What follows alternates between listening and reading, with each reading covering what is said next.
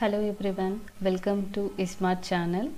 Today I am going to discuss about few mainframe interview questions which are asked in top MNC companies.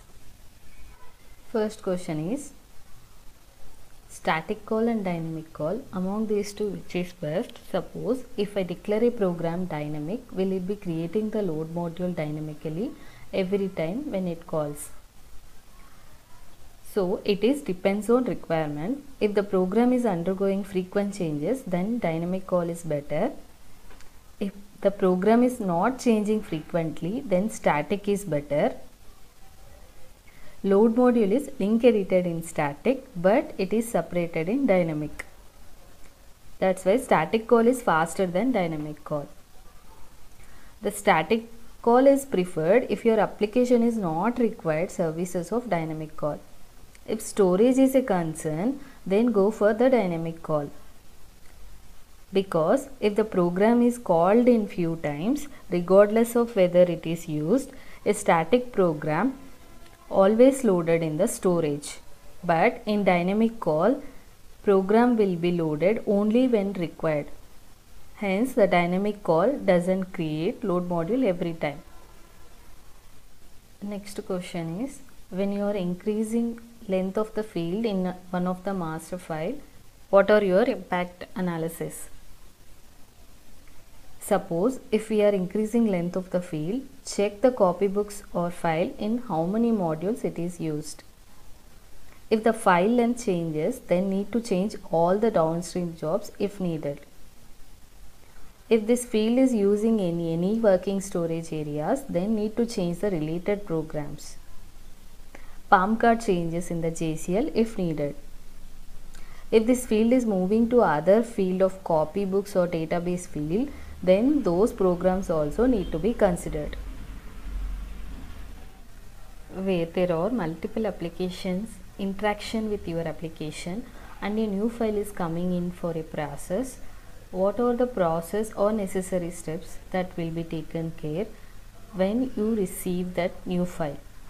So first of all, we need to check how much data that file has, whether your application program able to handle that file or not, whether it comes with any day as empty file when it will be received. If it previous day file, then need to inform to concerned team. So this can be achieved by using validate date and time with current date in the sort step, so we can get whether the file is previous day file or not. You need to run the particular job after 10 days, but need to schedule today. How that can be achieved? So for this, we need to contact scheduling team. If job is abended with SOC4, what would be the solution? Check if there are any uninitialized indexes or subscripts in the program. Check if the program is reading, write any file with is open or not. Check the logical record length matches with the length of the file specified in the program. An invalid address reference due to subscript error. How to resolve SOC7? How to identify which line facing issue without display statement? We can get SOC7 due to bad data whenever we move a non-numeric to a COM3 or numeric variable. Also, when we do calculations on bad data. We need to compile our code with PALM options, list and test to resolve SOC7. First, whenever job abends, we need to take the offset value given in the sysout. We can check in the fault analyzer for the offset values.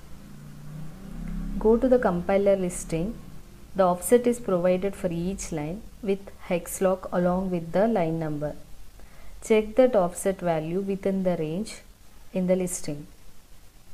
There is a PS file with 1000 records. I want to copy records from 200 to 500th record only. How to achieve this? So this can be achieved by using sort code. Sort fields equal to copy, skip record from 199 and stop after 500. So it will be copied between these.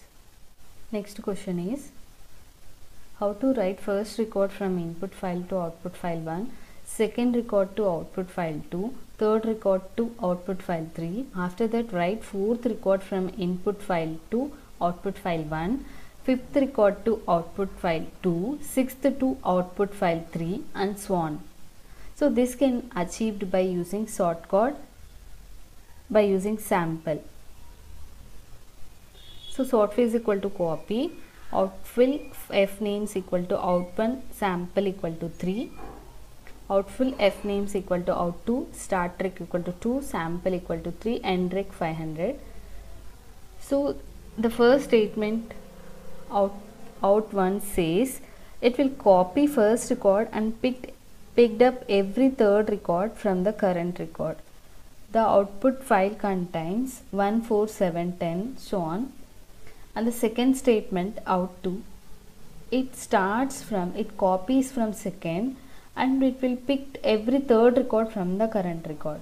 So the output file contains 2, 5, 8, 11. And the third output file which starts from 3 and the output file contains 3, 6, 9, 12 and so on.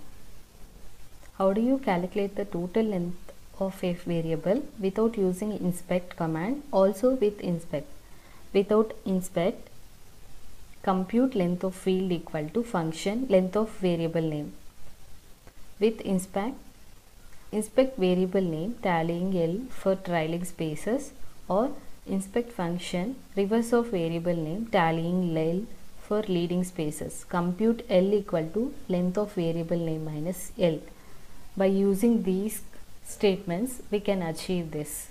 The next question is, there is only one COBOL program which you have written and it is not calling any subprogram. Do you need to do both compile and link, or only compiling is sufficient? So we know, like, while compilation using IGYCRCTL only object code will be created. But on link edit IEWL, in that step it will be converted into machine language. So both are required. Please write it in comments if you have any questions. Hope it will be useful for you guys. Please subscribe for more updates from this channel.